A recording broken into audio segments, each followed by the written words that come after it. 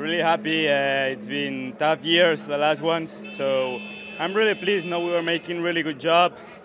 I've been training also, doing good job and making these results. It's like really motivates me to continue, no? And I'm very pleased with the team. We are making a fantastic job in the bike on the setting and was good, no? It was a hard race because it was hotter and it was a bit tougher.